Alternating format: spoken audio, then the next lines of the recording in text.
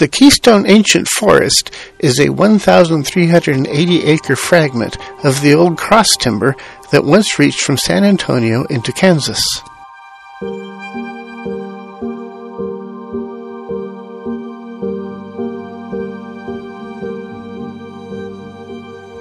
I shall not easily forget the mortal toil, the vexations of flesh and spirit that we underwent occasionally in our wandering through the cross timbers.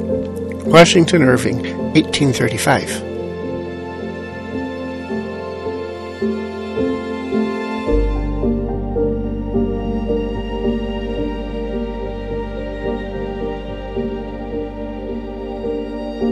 The forest is a confusing mix of post oak and blackjack sprinkled with western red cedar.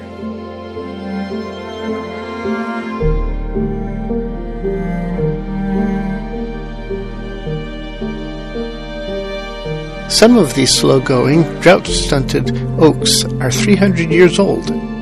Some of the cedars are 500 years old.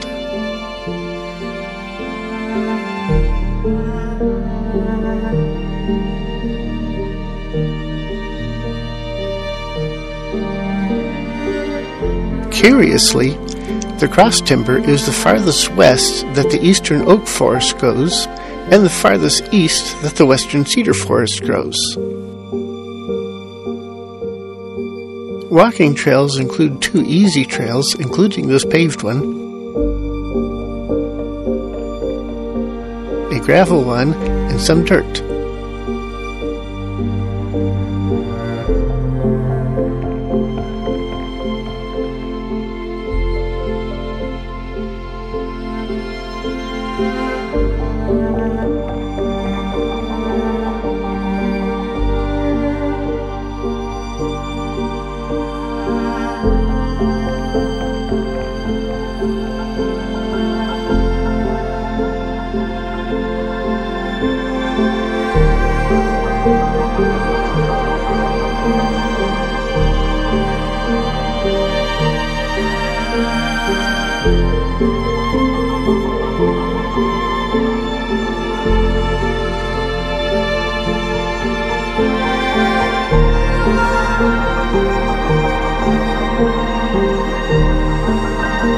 Two trails are for the more adventurous.